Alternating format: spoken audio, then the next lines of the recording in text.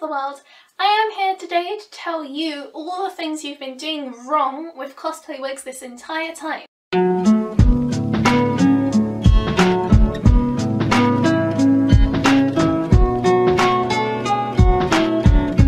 Now I have got a load of cosplay wigs over the past. I think I probably have too many. Over the years I think I've learned a thing or two from collecting them, wearing them, styling them, destroying them, so you can safely trust every single thing I say in this video. So the first thing is something that most of you may know, and that is brushing wigs. Now chances are you probably just get your wig and you brush it like this, and yeah, you're just brushing your wig. I mean, you gotta get those knots out, right? Wrong!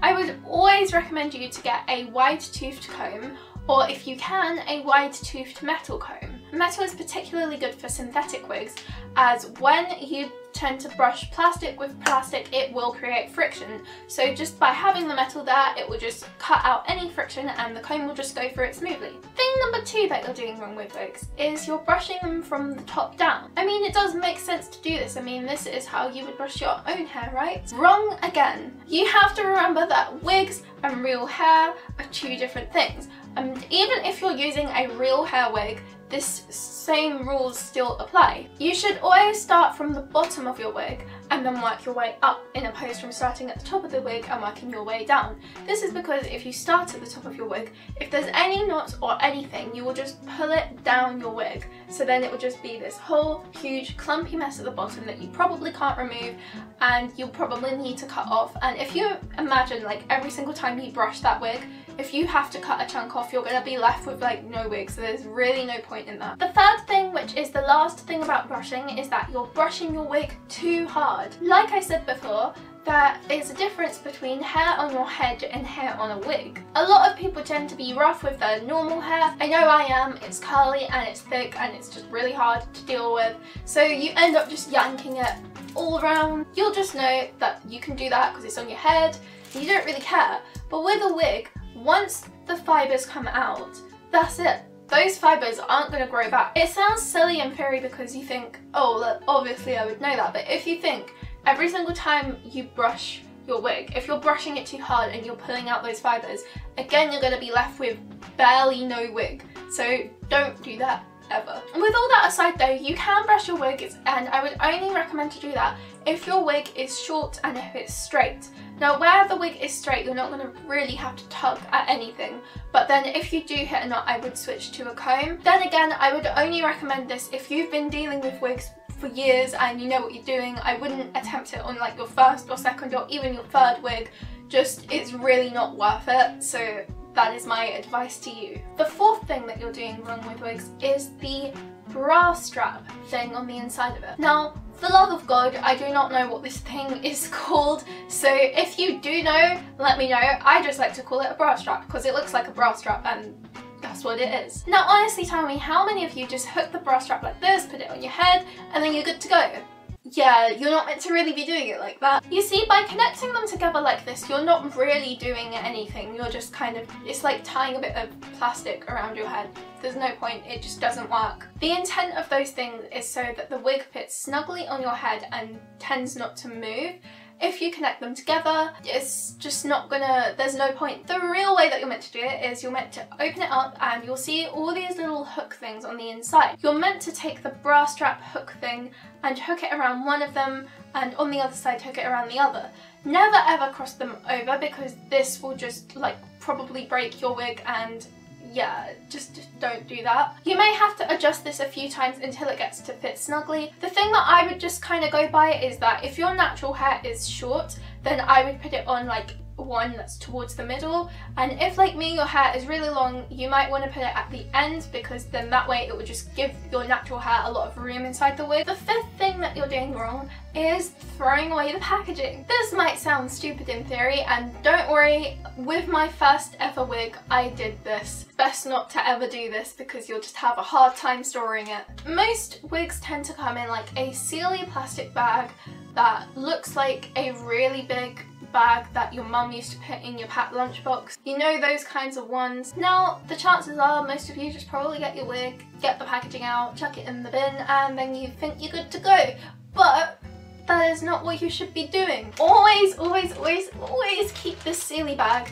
And it sounds stupid in theory, but it actually has a really good purpose. I mean, obviously throw it away if you have something better, but the good thing about these bags is that when you sew them up, no dust can get into the bag. So if your wig just doesn't have one of these, it will just collect dust, it will collect dirt, you'll just have to keep on washing it, which will probably destroy it. But don't fret, if you have thrown it away, you can just get like an empty shoebox or something and keep it in there instead. That will still keep the dust off. Or if you have a wig stand, you can put it on one of those. This will still collect dust, so you just have to keep like brushing it off every so often. But the good thing about wig stands is that it will keep the wig in shape and it won't like deflate or go weird or fold and have creases. You know what I mean? I always think wig stands are better for the shorter wigs just because they display them nicer. Here is my Harley Quinn wig on her wig stand. Thing number 6 is something that most people are gonna probably be like, oh well, I knew that. But trust me, if you've never worn wigs before, unless you're told, you're never going to know. So this thing that you're doing wrong is wearing a wig with no wig cap. The majority of wigs that you purchase will come with like a wig cap that looks like this. There's also instructions on the back usually of how to wear them. If you can't find instructions, just Google it and it will be easy enough. But you tie your hair up, then you put this thing on and it will just like put it in a sack, basically, is the best way I can describe it.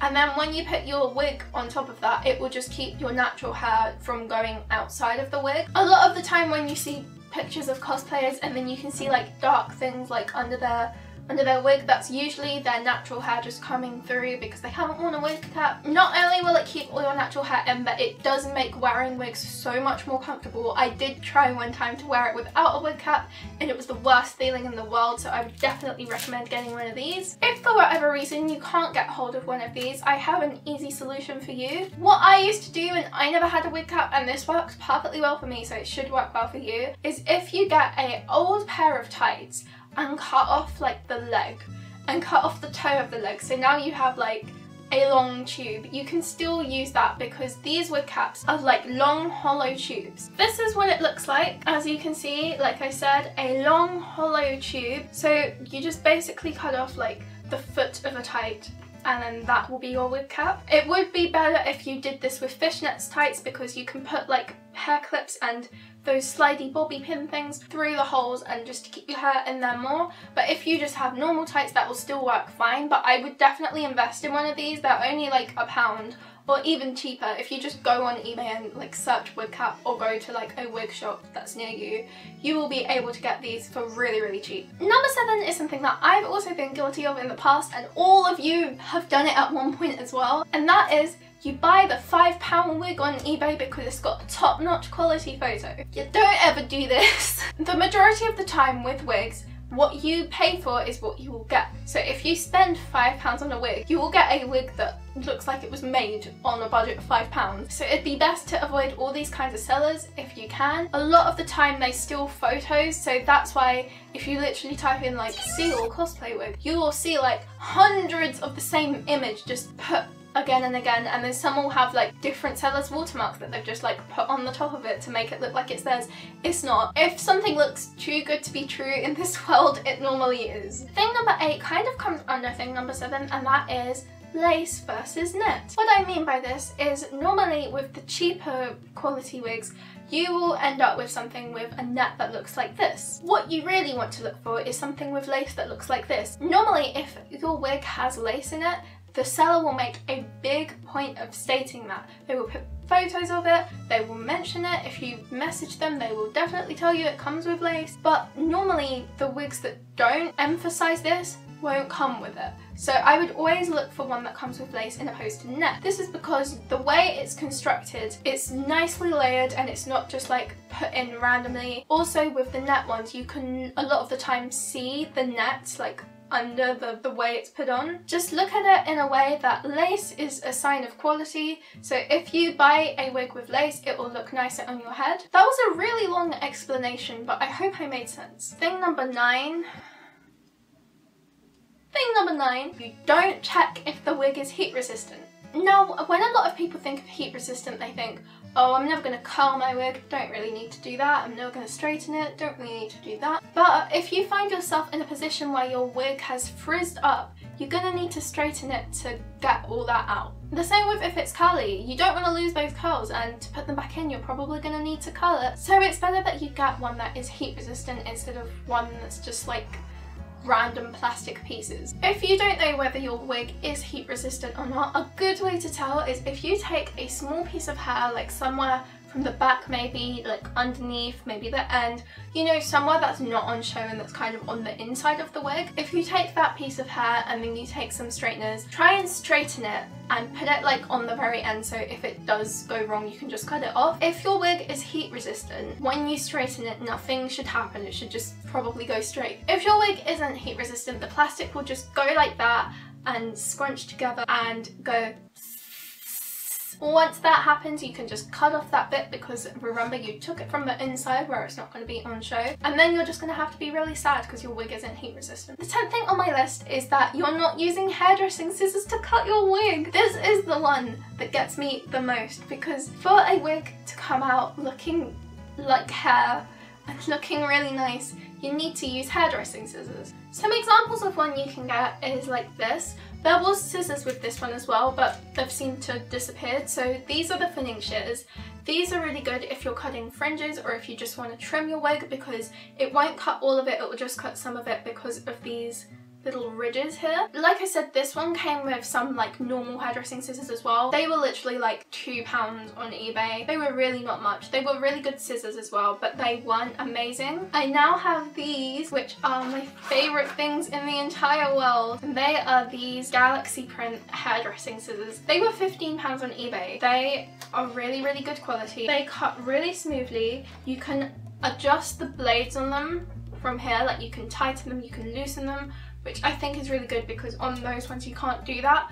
And they are just overall really, really amazing scissors. The only reason why I'm saying this is because I've noticed that a lot of people use kitchen scissors or paper scissors or any kind of scissor that's not meant for hair. Now when you use this, your wig will unfortunately come out not looking as well as it could have done. The scissors make a big difference, so I would highly recommend you just investing some hairdressing scissors just for your wigs. Just even if you don't cut your own hair, just get them just for your wigs and just use them when you style your wigs. This is purely because if you use kitchen scissors or if you use paper scissors, you're gonna know. They leave big choppy marks, and even though it might not be noticeable to you, I can definitely notice when people haven't used hairdressing scissors on their wigs, and a lot of other people can too. So if you're someone that wants top-notch quality banter, then invest in a pair of hairdressing scissors and even thinning shears. Most of the hairdressing scissors that you can get come with thinning shears, so you'll just get two and they're just really, really handy to have. That is the end of my video. If you enjoyed it, please give it a big thumbs up. Also, if you can, I would like as many people as possible in the comments below